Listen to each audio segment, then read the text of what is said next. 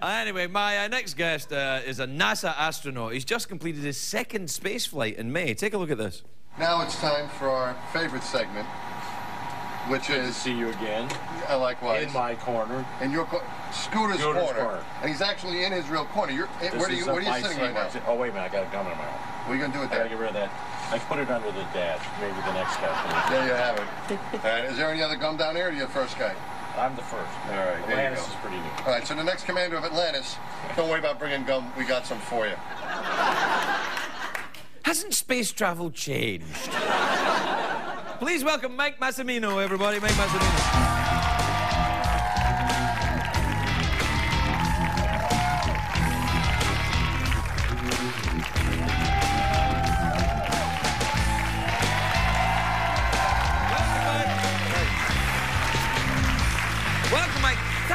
Thank you for being here, Mike, and thank you for wearing your flying suit, which is fantastic. Well, I appreciate, you know, the thing is, I was asking my son about, you know, I was coming on the show, and he's 14. I was like, what do you think I should wear? Should I wear my flight suit? And he said, no, don't wear that thing. I go, why is that? He goes, it makes you look like an idiot.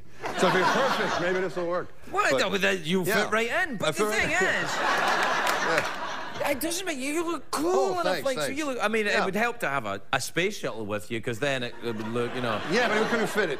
Well, you're not going to fit it in here. No. And it's busy right now. It's up in space, so... It's up there right now? Yeah, we just had a launch today. Do you ever get crazy to go back up? Like, when you look at the sky every day, you go, I can't stand being stuck on this planet, and you have to get... Only when I need to do stuff like mow the lawn. Right. You know, you come home, and all of a sudden, you know, shingles are falling off the roof. Yeah. And the pool's dirty, and the kids are screaming, and you're like, I wish I was back in space where everything was simple. But, see, when you take off... no, it's good to be back. It's when really you take off in the shuttle, right, do you control it? Like, do you, like, all the power and set all the things and do... You fly the thing up? Now you're scaring me. No, I didn't. No, I didn't. We have... It's generally an automatic sequence that takes you up there. Right. But we have a pilot and a commander and two astronauts who are on the flight deck.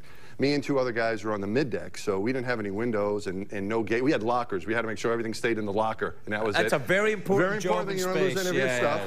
And, but the guys upstairs are kind of monitoring what goes on. And if we did have a problem, and we actually did have a problem coming off the pad, we had a master alarm go off, but it wasn't a big problem. I would have made a terrible mess of my flight suit. Well, that's why we wear a diaper. Right. Yeah. We wear diapers for that reason. When we're in our, not in this thing. We fly in our airplanes in this. But we wear a big orange suit, and when we launch and when we land, and we wear a big white suit when we spacewalk. And you know, you can't really get up to go to the potty, so you wear a diaper just in case. You need to do that. But we go the first thing you do before. Where would I get me one of those? You don't want one of those. But the first thing you do before you get on the shuttle is you make sure that you're ready to go and all that's taken care of. Because this is the captain say right now, has everyone been to the bathroom? Yeah, that's right. That's right. We're not stopping halfway. We can't pull off. We can't pull over. So, but yeah, no, it was a little bit exciting. Now, are you a pilot? Are you? I'm a private pilot, which you are as well. Right? Check ride in 2 weeks. Yeah. Check ride coming up. Yeah, that's pretty big for your private license. Yeah. You ready for it? How's it? I think so. The book learning, I'm a bit behind. It's all like airspace, 500 feet below the cloud, 1,000 feet above 2,000 to the side. I'm like, oh, come on. Yeah. Come on, who's up there? I know. For people, there's a lot of rules. You got somebody to talk to. You know, when you're in an airplane, you got some people you can ask questions to, and that's the way space fighters do. It's an open book test.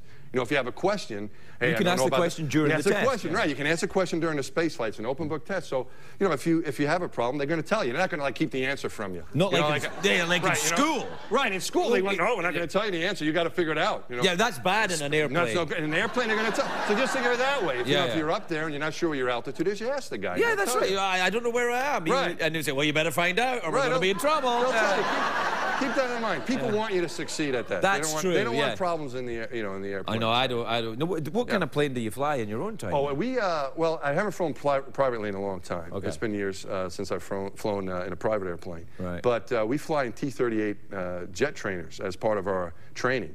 And I get to sit, I'm the co-pilot, I get to sit in the back. We have our astronaut pilots, commander and pilot from our flight, for example, or one of our instructor pilots sit in the front, and we get to sit in the back. But it's a really cool plane. Is a lot of full G, about 8 G? Oh, it's a cool, we can go up to about 6 Gs, and if we're doing, those types of aerobatics. But yeah, you can do all kinds of fun stuff with it. It's a great airplane. Get me some of that then? Would I have to? I should have gone to college, really, for a start. That's a start, but it's not too late. Yeah. And we have a long application process. You fill that out and see what happens. I'm a citizen now. That's the first step. We've had first step. Yeah.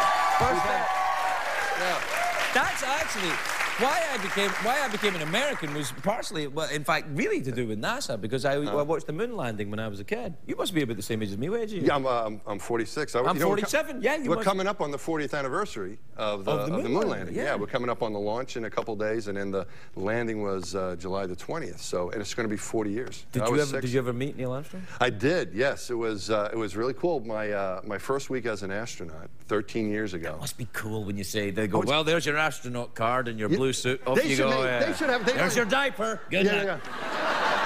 There should be some kind of ceremony with that, but there isn't. You think, you just kind of hand you this stuff. You go out there. Like astronaut. It's not like you graduate from plumber college. It's astronaut. But there's no real. They do swear you in as a, as a civil servant, as a, a government employee. Right. I'm a civilian, so I had to get sworn in, and they give you your fancy flight suit and all that stuff, and not too much pomp and circumstance, but it's pretty cool. But and then you met Neil Armstrong. Well, the first week, we were there. We happened to show up right around the time of an astronaut reunion that was taking place, and Neil was in town, and he was gracious enough to come speak to our class, and he's he's my boyhood hero. Here he is, right there in front of us. Buzz Aldrin and Michael Collins. Yeah, they're all great guys, and the thing I know about Neil is that we all went up and got his autograph and said hi to him, and I noticed I was watching my classmates go up to him, and everyone would tell him where they were when he landed on the moon. It's one of these things where, I was in the Poconos on vacation with my family, or I was at home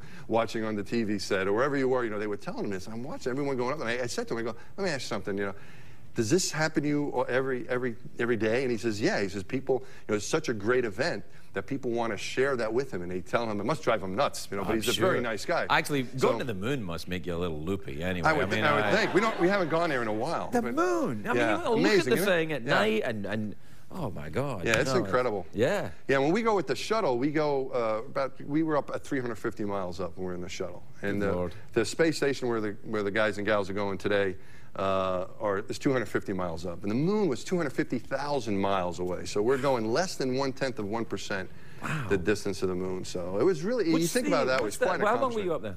Up for my first flight, I was up for 11 days, and this last flight was 13 days. Did you ever experience any sensation, I'm sure that you're vetted for this, any sensation of panic or disorientation or vertigo when you were going up there? Not really, no. I mean, the only, people ask if you're scared, were you nervous or anything? And I tell you, Craig, the thing where it hit me was right before the launch, because you get out, you wake up that morning and you go out and you get into this Astro van, and there's these SWAT guys out there with these weapons, and there's a helicopter above you. It's like me coming to work. Kind of like a minute like that, yeah, And I was with one of my buddies, and we was 2 rookies on the flight. Me and my friend Dwayne Carey, Digger was his nickname. And he turns to me and goes, "What's with all these, what are these guys here for security?" I go, "I think they're making sure we get on." Yeah.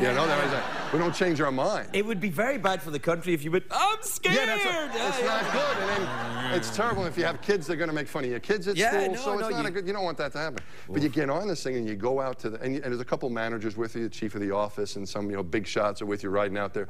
But they keep getting off before you get to the vehicle. They're all leaving. And next thing you know, it's only the driver, and he's driving looking like this. He wants to get you and dump you off. And I had been around Space Shuttle before, but I'd never been fueled. They fill up that tank with all the fuel. Does it smell like jet fuel? It doesn't really have much of an odor, but it has noises to it. When you get to the shuttle, it's like creaking and making noises, and it's smoking, and it looks like a beast. It really does. That is so awesome. Yeah, and that's when you realize maybe this wasn't such a good idea. To get out there, it's just. But once you get inside, so that was where for me the nervousness kind of took. Once you get inside and you have a job to do and you're getting yourself set up, it really is kind of cool. And then once you launch, there's really nothing to stop this thing. It's just going to go, and it's like a cool ride. It's like making love to a gorilla. You ain't done till the gorilla's done.